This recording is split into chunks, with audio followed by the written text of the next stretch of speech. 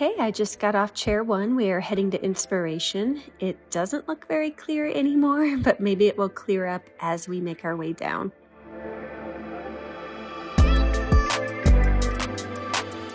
So when it is clear up here, you have great views off of that ridge.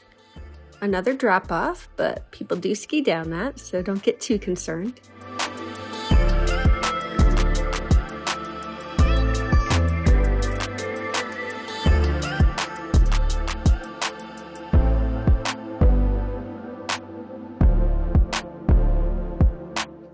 So on a clear day, it opens up right here to some pretty amazing views. If you are afraid of heights, this section can be a little bit scary. My sister took her skis off and walked down it the very first time, but it's not too long. So if that is you, at least you can make it through.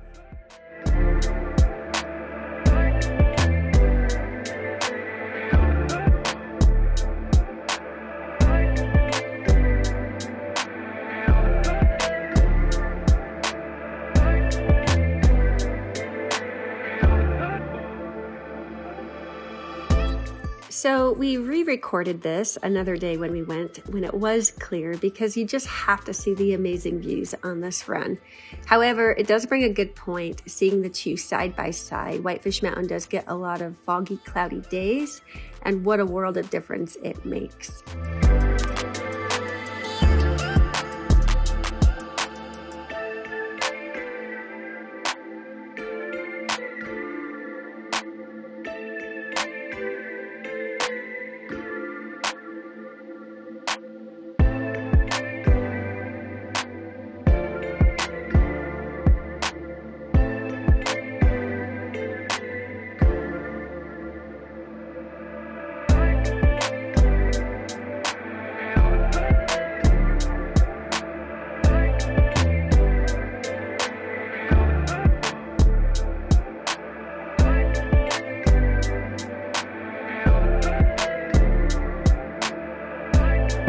You have several black diamonds, maybe even some double blacks off the sides of Inspiration at various points along the way down. So certainly lots of possibilities with this one.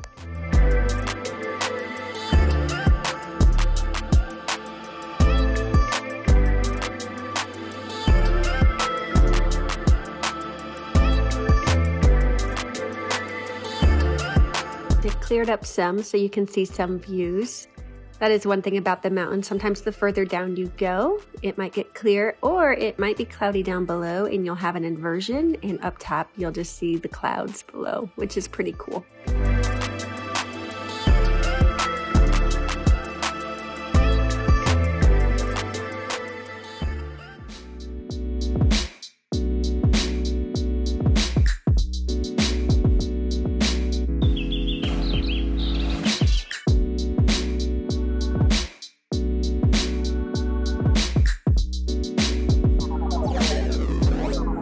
Whitefish Lake. There's some beautiful real estate on Whitefish Lake. Let me know if you would like some more details.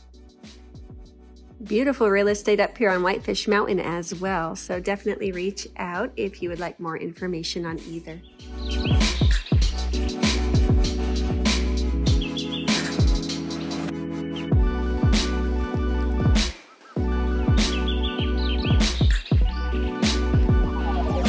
They are also in the process of building some new ski and ski out residences up here as well, right next to Chair 2. So let me know if you would like information on those. It will also provide some additional dining options for skiers, which I'm looking forward to. A coffee shop as well there, I believe.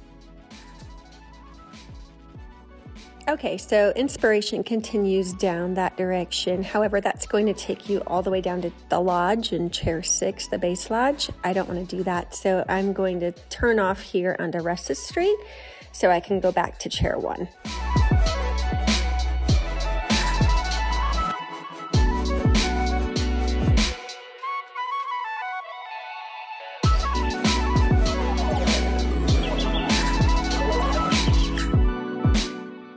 Rustis Street is a green run, and there's some of that real estate I was talking about right up there on that mountain.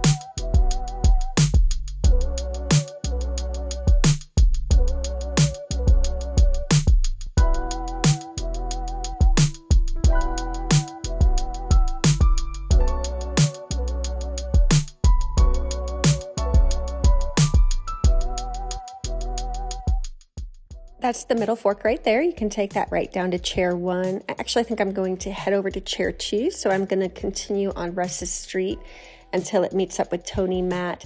Russ's Street is the easiest run down from the mountain, by the way.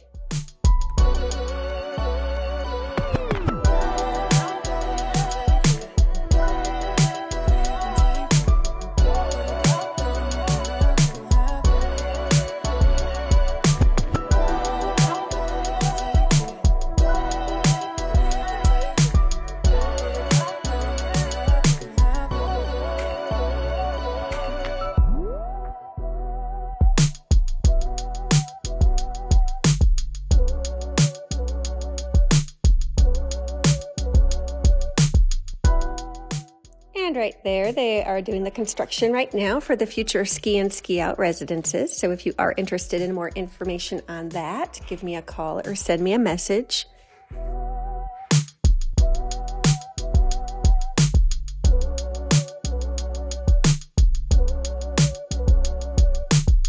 You could live right there.